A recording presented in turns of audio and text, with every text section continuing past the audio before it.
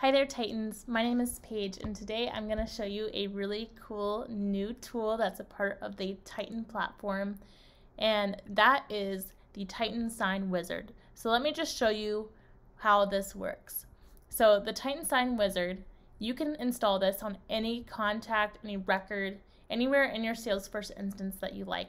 Here I have it as a button, but you can also have it as a tab here as well, or really anywhere that you would like your end users to be able to access this really cool tool. So let's walk through this together. The first step is to add in a file, and you're able to add it either from Salesforce or from your computer or both. You're able to merge documents using this tool. So let's just put in a couple documents from Salesforce. You can see, like, I just typed in a letter and it was able to find all of these files with that name. So let's just I'll do this one, and then you can also add another one. So, and it doesn't even have to be the same type of file. So let me add in a Word document. So Titan Sign, yeah, that's the one. So this one's a Word document, and this one's a PDF, and they're going to be merged together and signed very easily. You're also able to reorder them if you'd like, just like that, very easy, drag and drop. And then we can go next, and we'll do the same exact thing with our recipients, whether they're inside Salesforce or outside Salesforce, both. We don't care. We're able to send it and get it signed and bring it back to Salesforce for you. So let's start with just adding somebody from Salesforce, maybe Joe. Perfect. And then we'll add another person, and we'll do it externally. We'll send it to me. Page sign. Perfect. And I have access to both these emails, so we'll be able to see both of them through the signing process.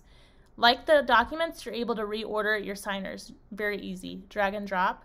And you can click to make them have a different role in the signing process. So they don't have to just be a signer, they could also just be a reviewer or just be CC'd on the entire process and have a copy of this document. So that's the next step. Then we're gonna go next, and this is where it's configuring our document for us. So here is our document, and we can see our recipients right here. We have two different recipients, and then we're able to drag and drop some fields for them to interact with based on who we have selected. So the first one will have be, and you can see, look, we merged those documents together very easily. This one was a PDF, and this one up here was a Word document, and they're both going to be signed at the same time. So for Paige, let's give her an input field. Let's give her a signature field. And give her a sign date. And all these fields are able to be, all these fields are able to be edited. Look at those similar buttons right there. Style, settings, trash. Doesn't get any easier to understand that than that. Okay, so we have Paige's fields set up, and now let's do Joe's fields. So again, I'll just add an input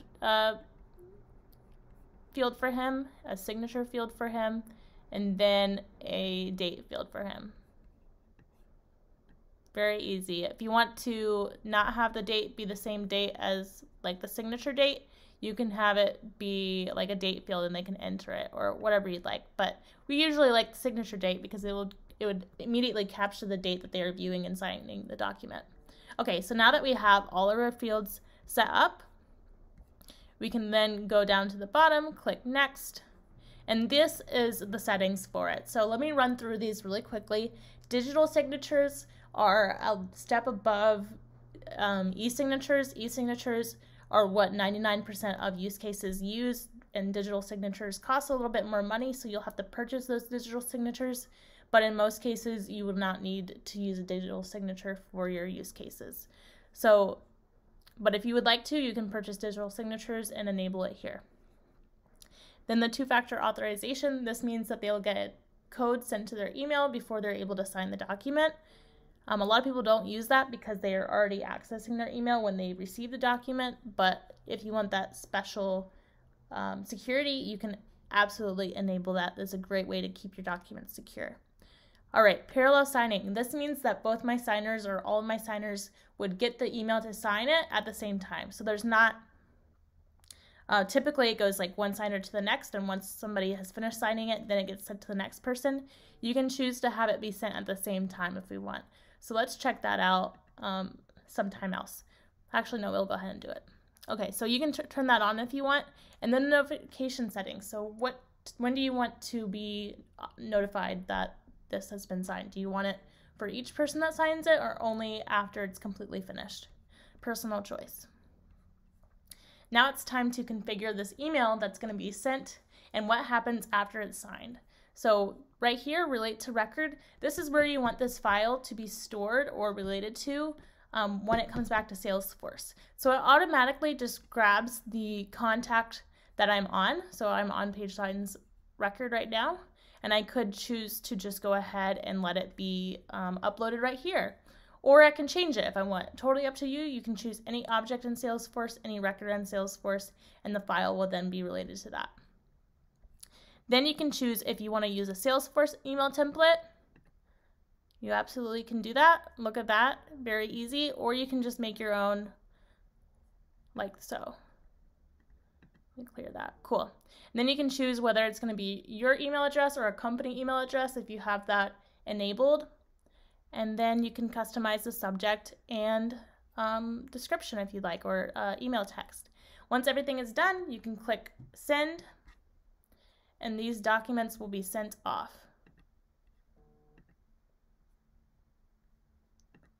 So we have 2 emails now, or yeah.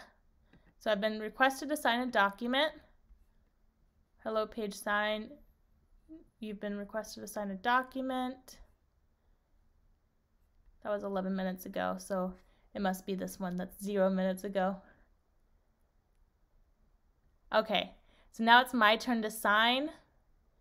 I can put in my name, and of course you could have named this input to be something specific. All right, finishing the sign. And then let's see if Titan has got his. Joe Blogs, he got his right here, and it's time for him to sign it. Look how easy this is.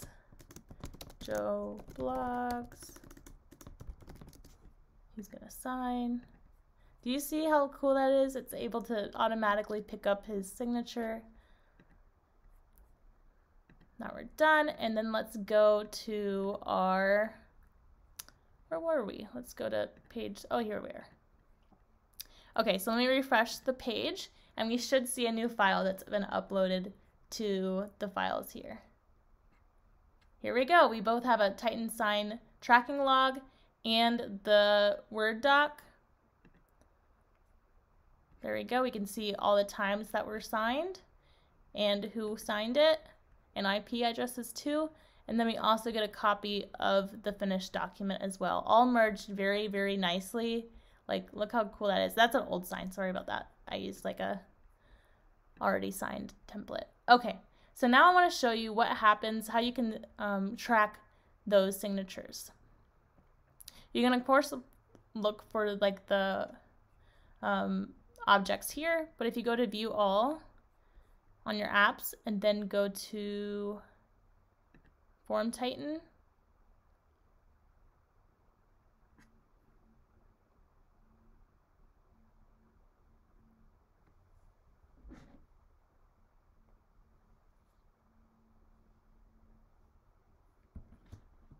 now we can look at our Titan signed documents, and we'll be able to see the ones that were recently signed.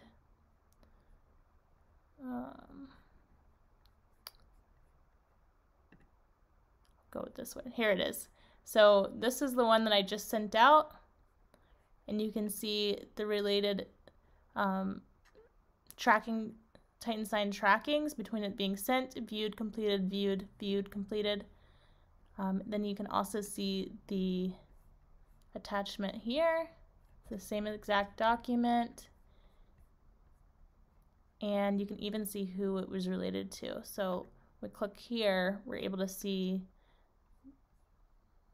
the details of it, who the email was, who received it, Yeah, very cool stuff. And of course, you can also see the analytics of it too.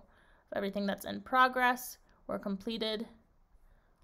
You have a really nice dashboard automatically added to your Salesforce instance. So yeah, really, really cool stuff that came with this latest release, including the Titan Sign Wizard and all of the Titan Sign analytics and tracking. So thank you for watching this video, and I really hope that it helps. I'm really excited to see how you all use the new Titan Sign Wizard with your teams and users.